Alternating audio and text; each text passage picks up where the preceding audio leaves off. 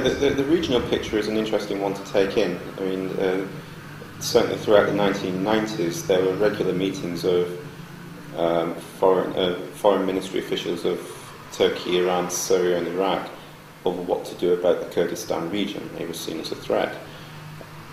Times have changed now. I mean, the Kurdistan region is no longer de facto, in a sense, illegal. It's now an approbated region of Iraq that has a legal status. And it is also a big market. It's active. The economy is okay. There's certainly some weak parts to it, but it's developing. And particularly in Turkey, we've seen great changes, I think, in attitude towards the Kurdistan region. Of course, there are some parts of the Turkish political structures that totally oppose the idea of the Kurdistan region, but there are others that actually interact with it, even invest in it. Similarly so with Arab states, we're seeing heightened investment coming from the Gulf into Kurdistan, and there's always been a very strong link between the Kurdistan region and Iran that still exists today. With Syria, it's an interesting question. Syria has its own Kurdish problem that has become more noticeable recently, but how will its lengthened border with Kurdistan region affect it? They would probably end up doing what the other countries do, use it to their own advantage, and just hope it doesn't inflame Kurdish opinions within their own boundaries further. So I think we've seen a big change from 2003 onwards, when these states had to recognise the Kurdistan region formally. Sometimes it's difficult for them to do it. We still see problems in Turkey with the receptions that President Masoud Barzani and President Jalal Talabani receive at times. But ultimately, I think this is beginning to change. I think they realise now that it's no longer possible to turn back the clock and deconstruct this region and hope it will go away. We obviously cling to the constitution of Iraq, which is a constitution that we hope all of Iraq's neighbours respect and adhere to. And in that constitution, the region is referred to as the Kurdistan region. Actually, it was called the Kurdistan region even under Saddam's days. So it surprises us when people still have this unnecessary sensitivity to the K word, and to think that if they don't mention it, then in fact it doesn't exist. Quite the contrary.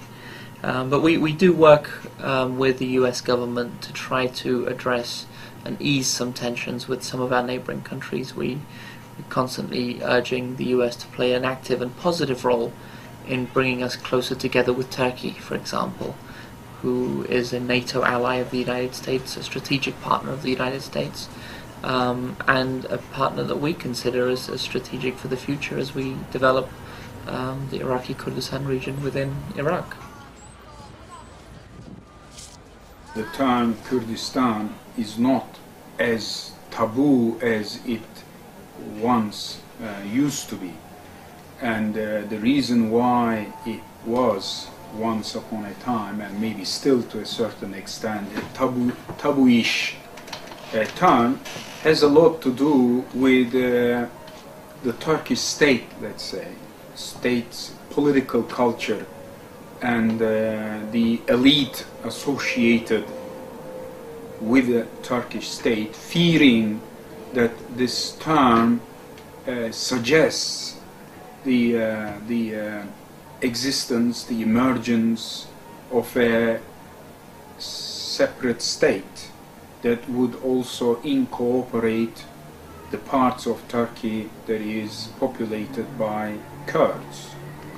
So a fear of secessionism and a fear of irredentism. Well, of course, it was obvious during the elections when people, in an informal referendum, over 97% of the population voted for an independent Kurdish state. But the leadership is realistic. The leadership knows what's in the interest of the people, considering the regional and the international circumstances. That would not be something achievable. Therefore, it's better not to put at risk what we have achieved so far.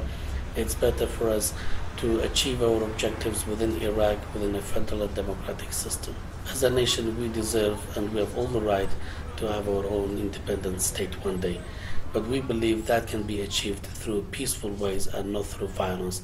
Therefore, today, the Kurdish leadership in Iraq has opted for a federal, democratic, pluralistic Iraq, an Iraq that guarantees the rights of our people and would not have the tragedies of the past be repeated again. Yeah, I mean, I don't think there's anything particularly worrying about most Kurds saying they want to be independent. You'd probably get a pretty similar answer from any region in the United Kingdom, or it's an ethno-nationalist dream of many people to have an independent status for their people. There are some observers that think the Kurds made a mistake, that the Kurdish leaders should have taken advantage of the confusion of the immediate post-2003 period and declared independence. The Kurdish leadership seems to think that it made the right choices by wanting to be seen as the good partners in Iraq in assisting in the reconstruction of the post-Saddam state. I think it was wise to err on the side of caution. If they declared independence back in 2003, they would probably, I think, have seen a Turkish invasion very, very quickly, and would probably have lost the support of the Americans as well. The idea that you can be a Kurdistan region within a wider state, have access to greater resources, protection in a pretty hostile environment, is an attractive one. The question is, can they really build that? Can they really develop an Iraq like that? And Iraq has never been like that in the past. Can that develop in the future that has a vibrant, active, very autonomous Kurdistan region within it, and they have all the guarantees that they need to exist there? That's going to be the question that has to be answered over the next few years, even months, I would say, with the upcoming problems on the disputed territories.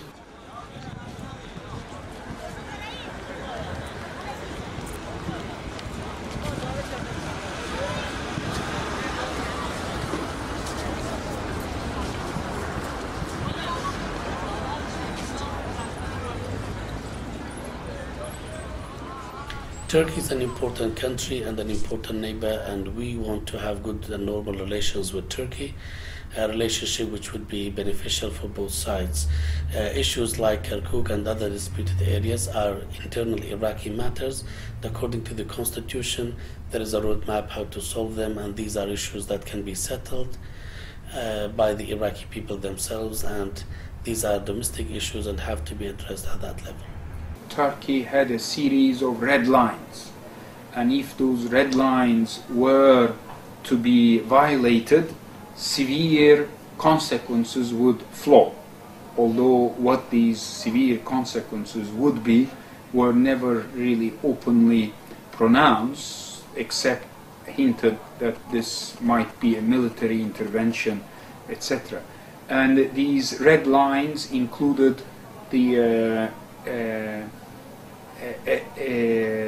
at first, one of the red lines was the establishment of a federated Kurdish state there. However, that line kind of became blurred and ambiguous and lost its red line qualities and became grayer and grayer. And the fact that these official meetings actually took place, I think, is a function of this red line weakening. The other red line is the establishment of a Kurdish state. I suspect that red line is still there, but because of the reasons I cited out earlier on, all this dialogue and relationships that is taking place, I think on both sides there is a recognition that a separate, fully fledged Kurdish independent state may not only be realistic at this point in time, but may not also be to the advantage of neither side in let's say, the broader context of bringing stability to Iraq. I mean, into this I include Iran, Syria, Turkey, and other parties that are there, including the United States. Of course, as a government of this region, as part of the Iraqi ruling system, as partners in Iraq, we are committed to the principle of non-interference in the internal affairs of the neighboring countries, and we are for good neighborly relationship, a relationship which is based on trust, confidence, and respect, a relationship which is for the mutual interest and benefit of both sides. Of course, we sympathize with our brothers and sisters in other parts and in the countries. We believe that there is room for this question to be addressed and solved within the countries that they live in, for these communities to get together with the governments they live in order to have a peaceful solution for that question, because we believe that it's the time of political dialogue, it's the time of negotiation, and we believe that that would be in the interest of the entire region to have peace, stability, and security. We believe that this region is a legitimate entity and it's a constitutional entity. It's part of Iraq, and we're committed to this process and to Iraq. Therefore, we abide by the foreign policy of Iraq as a country, to respect the international boundaries of our neighbors, not to interfere in their internal affairs, and likewise we expect them to do the same. I think it puzzles a lot of people here in Turkey as to why the Peshmerga cannot stop the PKK and take more effective measures. And of course in Turkey there are also circles that then abuse this and begin to argue that this is done on purpose, that there is a political agenda in the way in which the Kurdish administration in northern Iraq is unwilling or reluctant to take any serious measures. But I feel that the picture is more complicated than that. All right, the PKK, since the major military intervention in February, appears to have taken a major dent. So right now it's much more vulnerable. About a week or 10 days ago, I was reading in the media that some of its leadership had actually become scattered. But until then, the PKK remained a major, if you wish, a military force in the region, with which a whole Turkish military establishment was struggling with. All right, it may have been struggling with its hands tied behind its back, in the sense it could not militarily intervene in northern Iraq. And the PKK was able to mount the kind of operations that was directly influencing Turkish domestic politics and making life for those who politically would like to address the Kurdish question here in Turkey, as well as those who were wanting to, who believed that it was to Turkey's interest to improve relations with the Kurdish administration in northern Iraq. Very difficult, extremely difficult. So I think there was a convergence of interest in Turkey over a very limited scale intervention. I'm sure the United States played a very important role in kind of scaling down the nature of this relationship, and I'm also sure that the US government was very much interested in repairing some of the damage in US-Turkish relations. ئێمە پێمان وایە کە PKK بەرهەمی ئینتاجی شتێکە پێڵێن کێشەی کورد لە کوردستانی تورکیا. ئەمە یەک. ئەگەر PKK توندوتیژە، بەرهەمی ئەو توندوتیژەیە کە ئایدۆلۆژیای کەمالیزم لە تورکیایە بەرامبەر بە کورد و سەرکوتکردنی ناسنامەی کوردی نواندوێتی.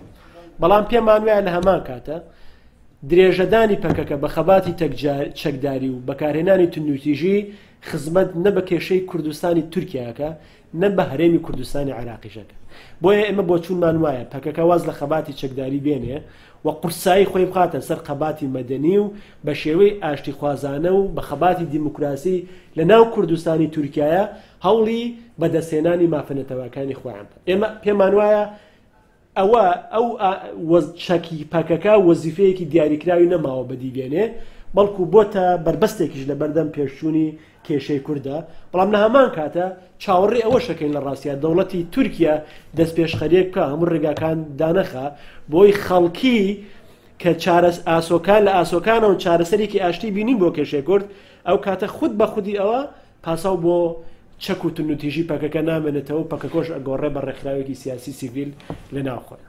fact that the EU took a very critical position vis-à-vis the PKK and took the line that the Turkish state had the right to take measures against the PKK may also have had an impact on the Kurdish administration. And it's purely my hunch and my speculation, not that I have talked about this to anybody. I have a feeling that in northern Iraq there are people who are the counterpart of those in Turkey that advocate reform, that advocate growth of economic relations and dialogue that they feel would benefit the northern Iraq, the Kurds in northern Iraq, if not also Iraq at large, just as there are people in Turkey who take a very pragmatic view, who are not ideologically driven, who do not have a hard, inflexible nationalist agenda, who believe that better relations, more dialogue, more economic interactions with northern Iraq is to the benefit of Turkey at large, but also southeastern Turkey, the areas populated by Kurds, which is economically a depressed area, and that it would also benefit Turkey's relations with Iraq at large, but if you wish, with the international community as well. And these two groups of, let's say, personalities, officials, politicians, maybe columnists, and maybe academics have reinforced each other by guiding this relationship in a direction that helps to build mutual trust. Now, when I look at this whole picture, I have a feeling that amongst those in northern Iraq who prefer to be pragmatic rather than ideological and hardcore nationalists, I think, and this is pure speculation, I think though publicly they were opposing a Turkish intervention against the PKK, behind that facade they were hoping that a well-managed, reasonable intervention would take place to weaken the PKK. Because at the end of the day, the PKK is a political entity that has a political agenda that I feel conflicts with the agenda of major players in northern Iraq, like the KDP and PUK. And I think most of these politicians, I may be wrong, at least that's how I see it, most of these politicians want to consolidate the Kurdish federated state and get on with addressing economic problems, in expanding the economy of northern Iraq, in bringing more jobs to the people of the region, help a little bit with prosperity, get as much political stability as possible, and then also help with expanding this into the rest of Iraq, which is a major challenge. But I would agree with those who would have been saying that if they took on the PKK, they risk destabilizing northern Iraq. And I think in a geography where nationalistic discourse, nationalistic populist discourse is very easy to employ and can very easily sway public opinion, they may have been right, even if without publicly admitting it, they were hoping that the Turkish side would not be put off by their, let's say, a hardline position on non-intervention and weaken the PKK without doing damage to civilians, because if the Turkish side would do that, then it would weaken the hand of the administration as well. And my hunch is that by and large this strategy has worked so far, and we will see what will come of the PKK in the future. ئەمە بڕوامان بە چارەسەری کێشەی برایەکانمان کوردەکان لە کوردستانی ئێرانی تورکیا لە سەرەتای دامەزراندنی پارتیەوە لە پرۆگرامی پارتیدا هەیە، بڕوامان هەیە کە چارەسەرکردنی ئەو کێشەیە وەکو کورد بە ئاشتیانە دەبی و دائیمەن جەنابی سەرۆک بارزانی داوای کردێ لەو حکوومەتانە ئەو کێشانە بە ئاشتیانە چارەسەرکەن و داوای کردیە ئەو پەڕی هاوکاری دەکات، تەعاون دەکات لە بۆ ئەوەی ئەو قەزیە بە ئاشتی چارەسەربی، بەڵام بەداخەوە یعنی تا ئێستا زمانی ئاشتی لەو مەسەلەیە نەبووە. پێمان وایە یعنی مەسەلە پەکەکە نەتیجەیە، پەکەکە سەبەب نییە، پەکەکە نەتیجەیە، یعنی ئەوان دێن تەعامل لەگەڵ نەتیجە دەکەن، تەعامل لەگەڵ ئەسباب ناکەن، ئەسبابەکە حقوقی میلەتی کوردە لە کوردستانی تورکیا. ئەگە ئەسبابەکە معالەجە بکرێن نەتیجەکە بەخۆی حەل دەبی. بۆیە ئەمە طبعی بەخۆمان هەم لەگەڵ ئەو لاملیەی تورکیانینە کە نایەوێ قەزیەی کورد بە شێوەیەکی ئاشتیانە چارەسەر بکە، وەگەر قازانج بکە لە بۆ خۆشی ئیستیفادە دەکات، لەبەرچ لەبەرەوە یەک تورکیا پێویستی بەوێ لە ئیتحادی ئەوڕۆپی داخل بی، یوروپیان یونیۆن، یعنی ئەو داخل بی تورکیا لەوێندەر. دووەم خوێن نەڕژێ، سێم حقوقی ئینسان بەپێی بنەماکانی حقوقی ئینسان، پرەنسیپەکانی حقوقی ئینسان، هەموو میلەتان حەقی چارەنووسی خۆیان هەیە. میلەتی کوردش لە کوردستانی تورکیا حەقی چارەنووسی خۆی هەیە، کاکە نەک حەقە وەکو ئەوەی لێرە هەیە، چارێکێکی ئەو حەقیان هەبی ئەوەی لێرە هەیە تەواو، یعنی زۆر باشە. ئەمە لەگەر ئەوەینە. دووەم لەگەر ئەوە نینە کە پەکەکە بەم هێزی چەکداری بە توندوتیژی حەقی کورد لە کوردستانی تورکیا وەربگری، لەگەر ئەوەینە پەکەکە خەباتی سیاسی بکە، خەباتی دیبلۆماسی بکە و پارتی دیموکراتی کوردستان ناتە تەڕەف لە شەڕی پەکەکە و لە شەڕی ئەوان، بەڵام ئەگەر هەر وەختێک شەڕی خۆیان بێخنە ناو ماڵیمە طبعی ئەمە ڕازی نابێت.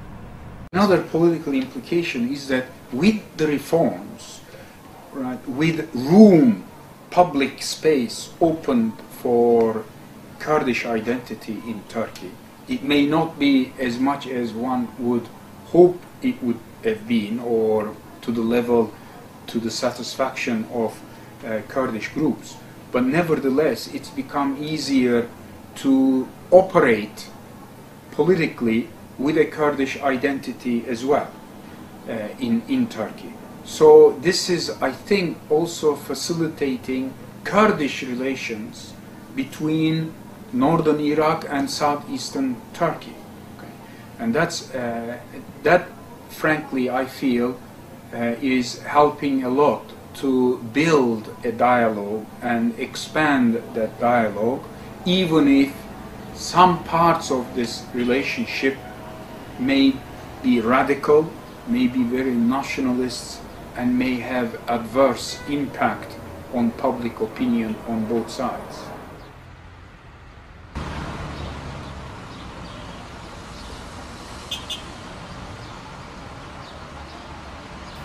The fact that there is this dialogue and the fact that there's a lot of interaction that is taking place between Turkey and northern Iraq, not to mention larger Iraq, is making the management of the prospects of an independent Kurdish state, I think, a little bit easier, and it is also making it a little bit more palatable to accept that at this point in time this is not very realistic.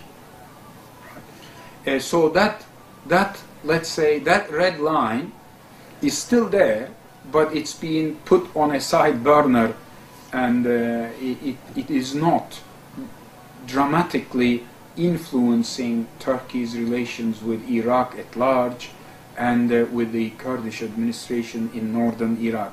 It does not hold the sensitivity that it did, say, 2-3 years ago, when, for example, there was very heated and confrontationalist language being used by both sides. And I even remember like Turkish flags being burned in northern Iraq, with big numbers of people demonstrating against Turkey.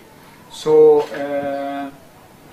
these red lines have very much weakened, and for example, when this military intervention took place, or rather prior to that military intervention, there were many in Turkey from political parties, as well as from civil society, politicians, and maybe even state institutions, alluding that whatever military intervention is mounted, it ought to also take a shape that would reduce the likelihood of a Kurdish state emerging and make the Kurdish administration there much more sensitive to Turkish sensitivities.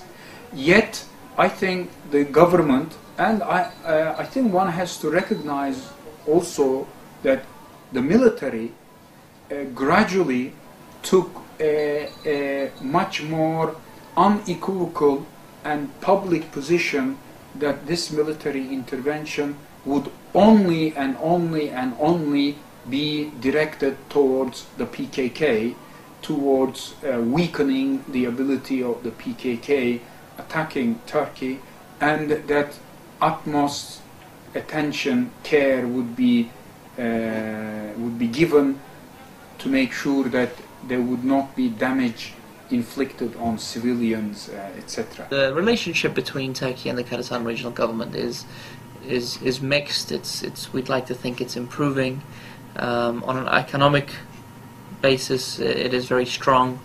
We have strong Turkish participation in the development of Kurdistan in key infrastructure projects such as oil and gas, airports, roads, bridges, service and tourism industries.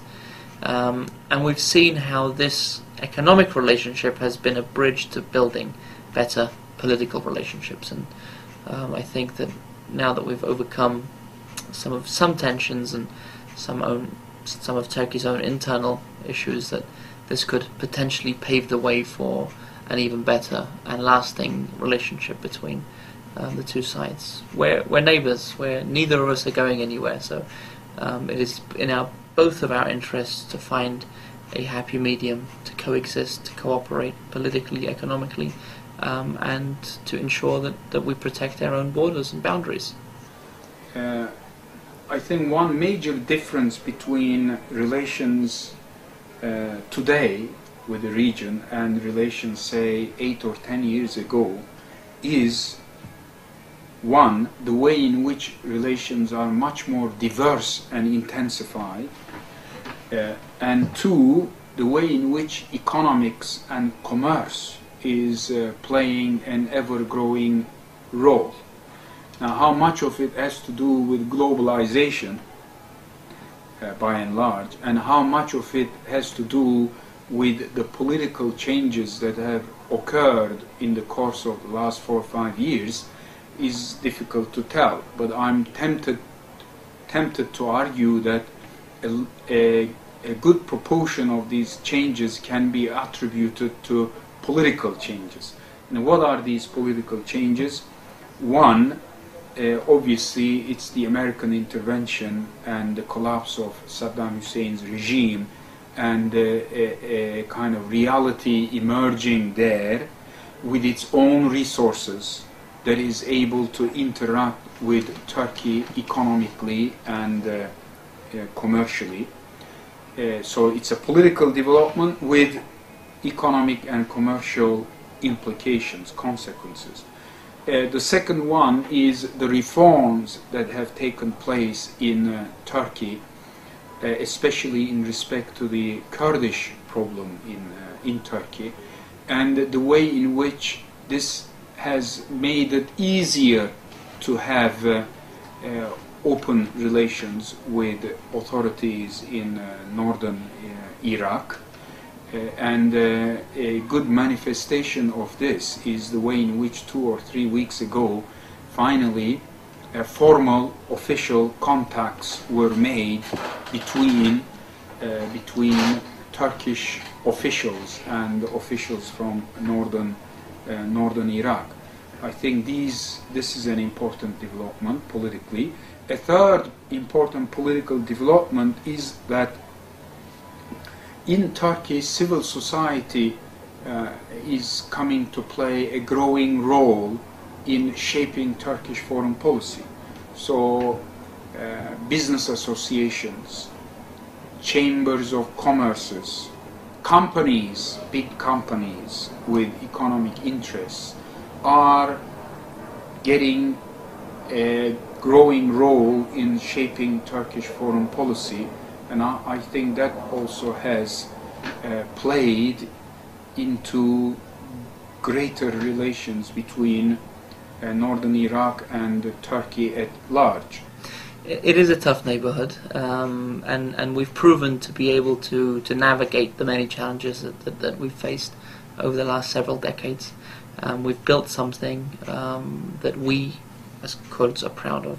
We hope that our friends in the UK, the US, and around the world are proud of, which is a thriving civil society in the heart of the Middle East, of the Islamic Middle East, where Kurds and Arabs, Shiites, Sunnis, Turkmens, Christians, Yazidis can live in a high degree of tolerance. It is far from perfect, but we are improving all the time, and we think that this stability and tolerance that we've proven to be able to manage and live in can be a positive impact politically, economically, domestically, and internationally. And we're ready to serve any goal or any role that strengthens the stability of our region and brings peace to our people.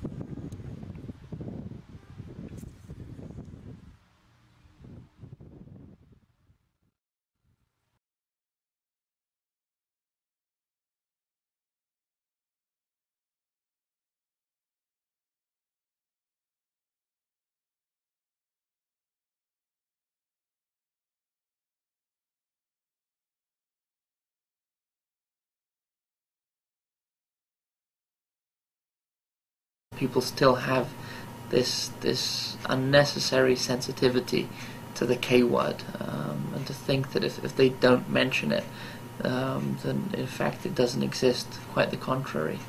But we do work with the US government to try to address and ease some tensions with some of our neighboring countries. We're constantly urging the US to play an active and positive role in bringing us closer together with Turkey, for example, who is a NATO ally of the United States, a strategic partner of the United States, and a partner that we consider as strategic for the future as we develop the Iraqi Kurdistan region within Iraq.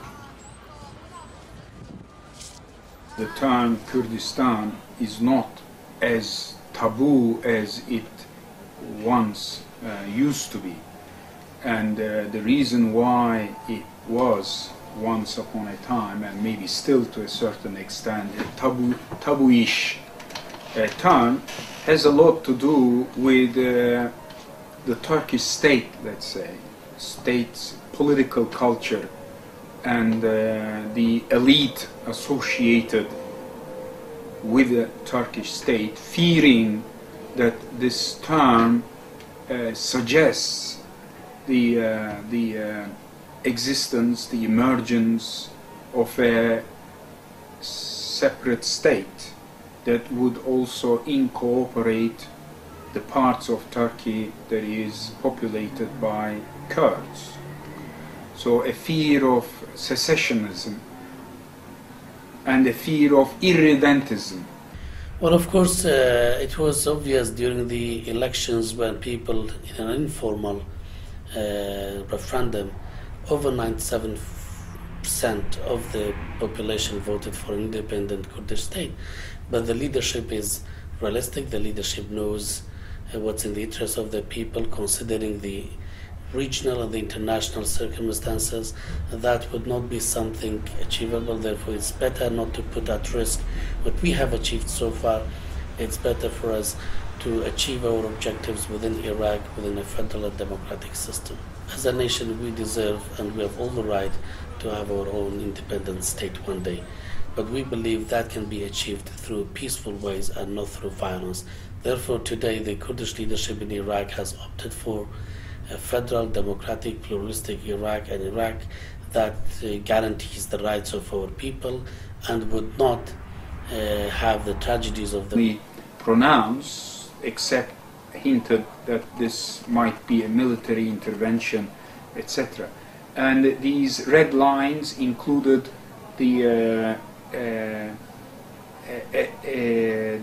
at first, one of the red lines was the establishment of a federated Kurdish state there. However, that line kind of became blurred and ambiguous and lost its red line qualities and became grayer and grayer. And the fact that these official meetings actually took place, I think, is a function of this red line weakening. The other red line is the establishment of a Kurdish state. I suspect that red line is still there, but because of the reasons I cited earlier on, all this dialogue and relationships that is taking place, I think on both sides there is a recognition that a separate, fully fledged Kurdish independent state may not only be realistic at this point in time, but may not also be to the advantage of neither side in let's say, the broader context of bringing stability to Iraq. I mean, into this I include Iran, Syria, Turkey, and other parties that are there, including the United States. Of course, as a government of this region, as part of the Iraqi ruling system, as partners in Iraq, we are committed to the principle of non-interference in the internal affairs of the neighboring countries, and we are for good neighborly relationship, a relationship which is based on trust, confidence, and respect, a relationship which is for the mutual interest and benefit of both sides. Of course, we sympathize with our brothers and sisters in other parts and in the countries. We believe that there is room for this question to be addressed and solved within the countries that they live in, for these communities to get together with the governments they live in order to have a peaceful solution for that question, because we believe that it's the time of political dialogue, it's the time of negotiation, and we believe that that would be in the interest of the entire region.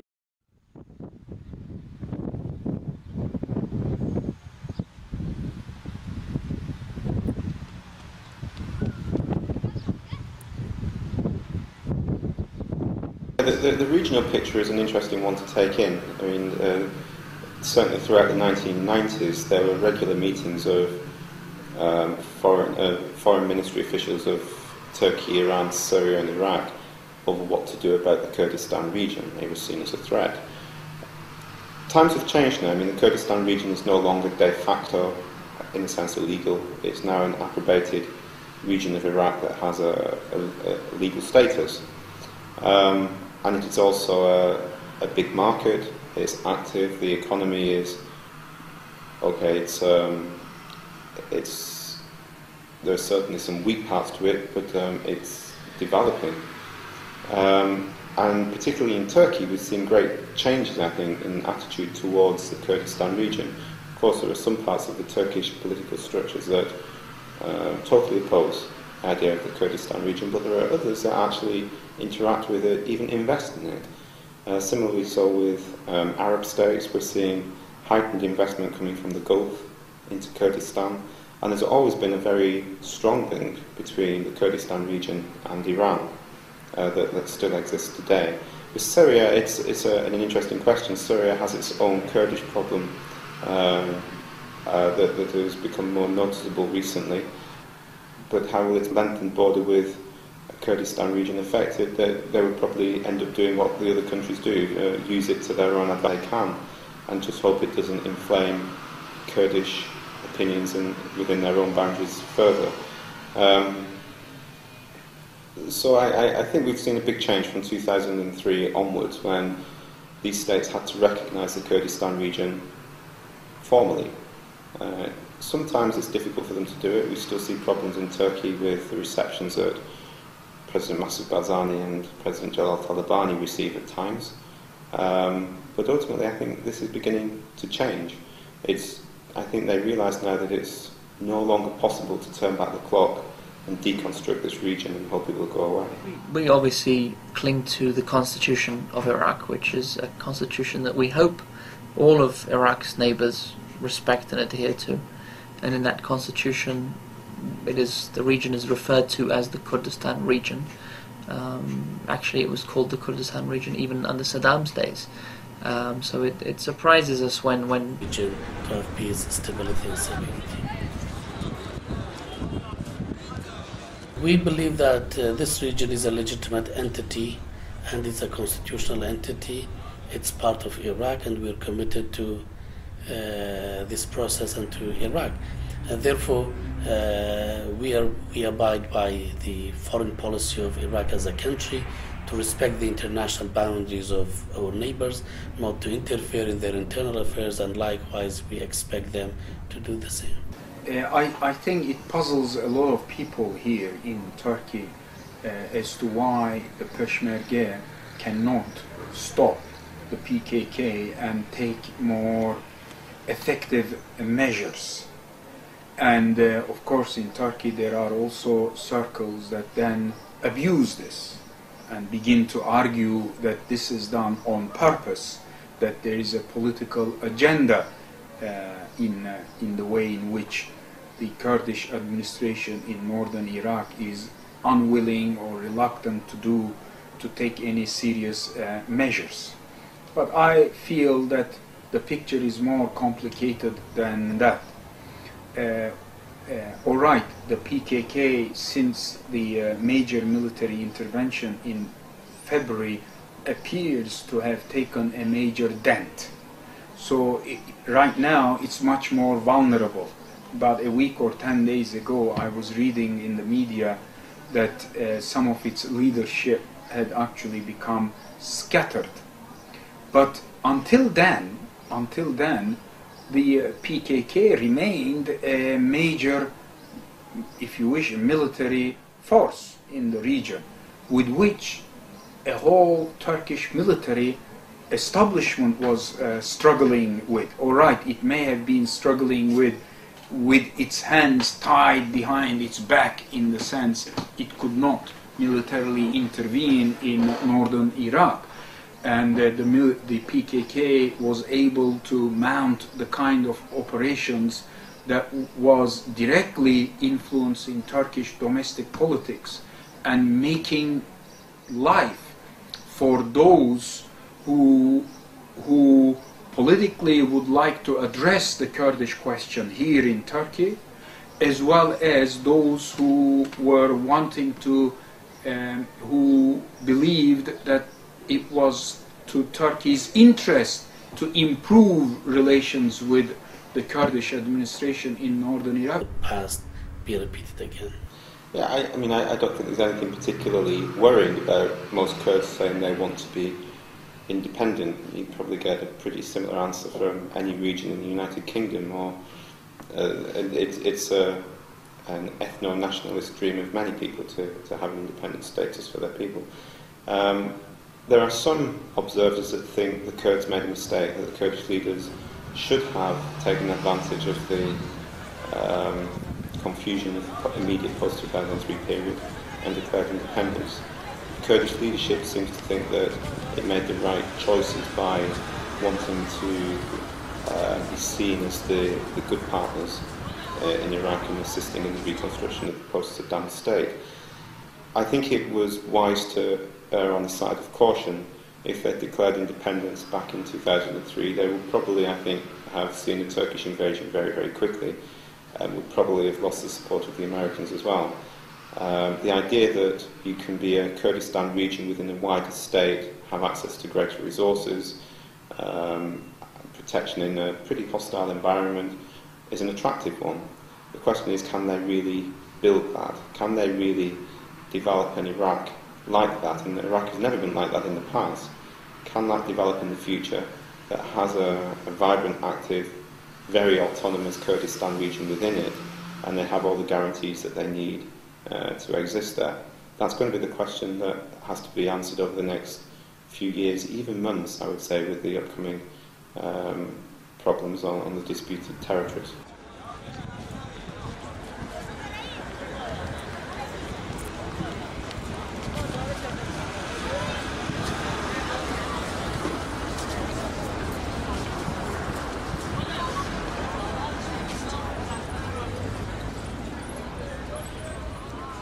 Turkey is an important country and an important neighbor, and we want to have good and normal relations with Turkey, a relationship which would be beneficial for both sides.